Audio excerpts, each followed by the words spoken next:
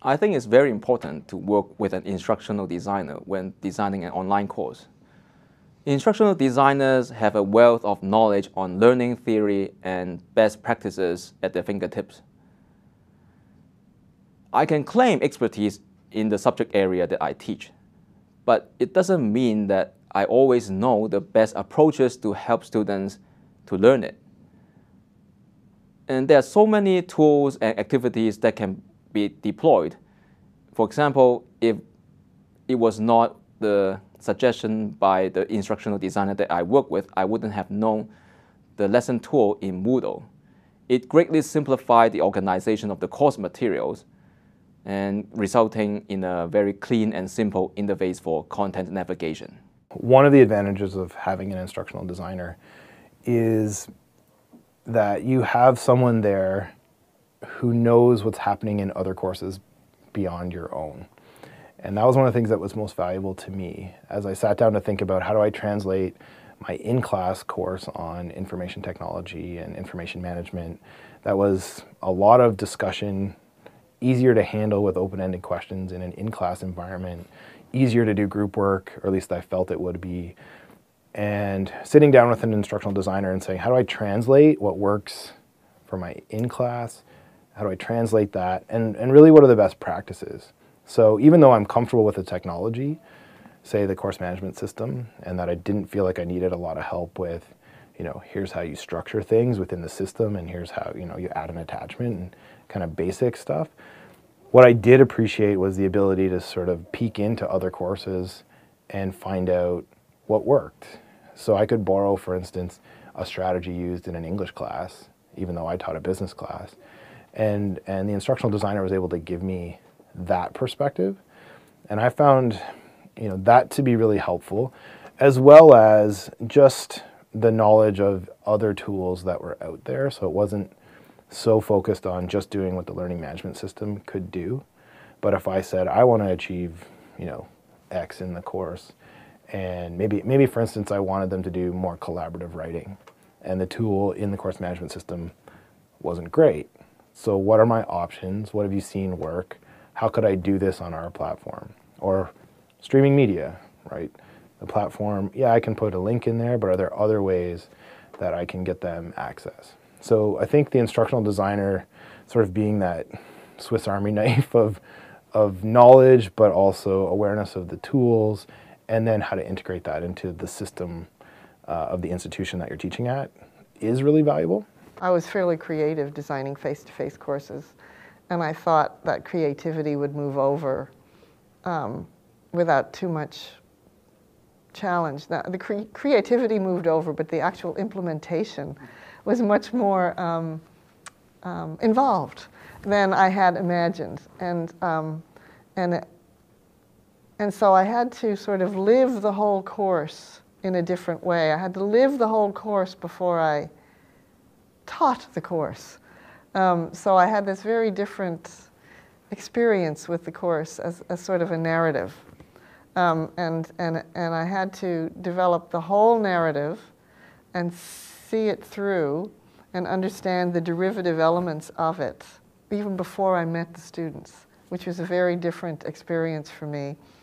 And then, of course, there had to be enough flexibility built into it so that when I met the students, it wasn't so locked down that I couldn't accommodate for the students I actually had in the class. But the designers that I worked with were great in that regard because they understand how people function in the online environment in a much better way than I did initially.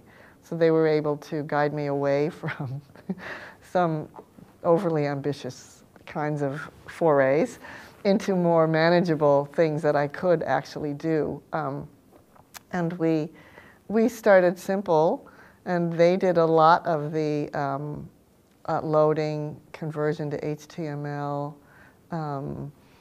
making sure that things were in the right places while I was learning how to actually do those kinds of skills myself. So I say the first course I did maybe 10, 15% of all this locating, moving, placing, and a lot of ask,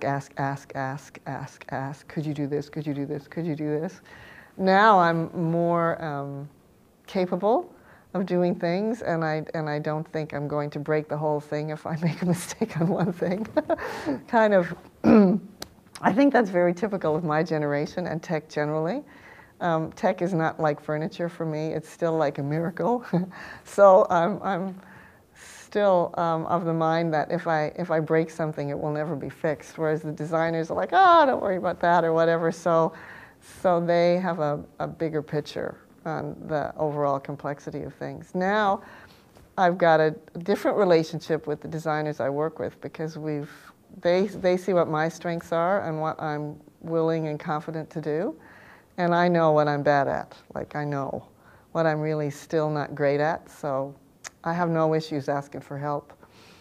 And they've really helped me say, well, these are the problems. I say to them, these are the problems I'm having in this course. And they will say, well, now this instructor is trying this. That might work for your gang because they tried it and it seemed to work. And I go, oh, that's a good idea. Or if you're going to do this, then this might happen. So maybe you should have this kind of a plan. So they forecast much better than I do, but I'm getting a little bit better at forecasting. Working with somebody else, it means that you have to be ready to offer ideas, but also receptive to other people's ideas. And sometimes you might want to try something and people say, well, perhaps you should consider something else because it might not work and so on. And so it does become that kind of partnership. So it's kind of moving away from the solitary kind of stereotype of the professor conceiving a course on his own or her own versus being responsive to other people at work. There are real pressure. For example, if you want to create, we wanted to create those video, it took a terrific amount of coordination to get those done. And that happens only if you can work with the partners that are on the team, basically. I think that helped the students a lot because the one thing that students look for in online learning environments a lot of the time is certainty about what their expectations are, what my expectations of them are. And so working with the instructional designer was really positive in that sense because it imposed a sense of organization on the course that the students were really looking for and really responded well to. My own belief and my own experience teaching online is I've had the benefit of working with a team of individuals and supporting my online teaching, particularly on the design side. And for me, and in my experience, it's been hugely beneficial. I'm a content expert. I like to think that I'm a good teacher.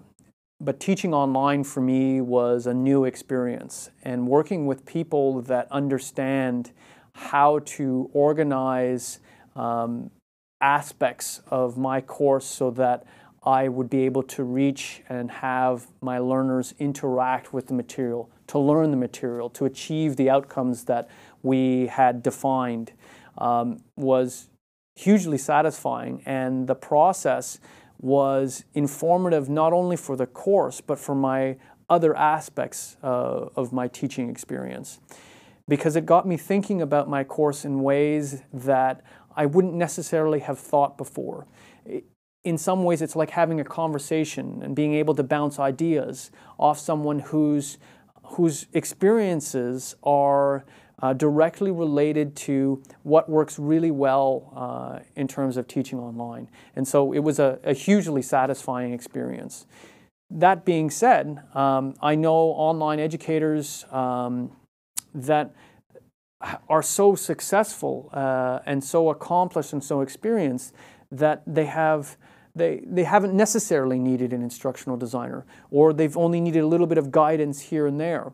Because online teaching is new for so many people, having the ability to bounce ideas off, to have someone structure and work and support your teaching was hugely beneficial. But some educators don't need necessarily those types of interactions. Working with an instructional designer on my course was a fantastic experience. It was incredibly useful for me to be able to see what options were available and to quickly move beyond what I think, on my part, were fairly naive assumptions about how this was supposed to work.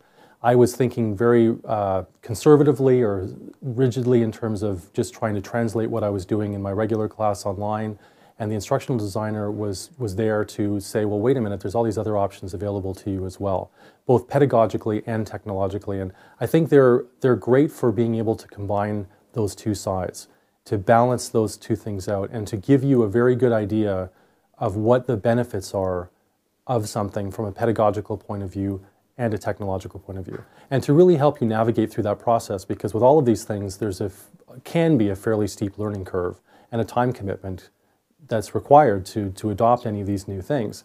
And so they're very good at sort of helping you work through that process and make sure that you know what you're doing, you're consciously choosing things for good reasons, and then to help you work through the workflow itself.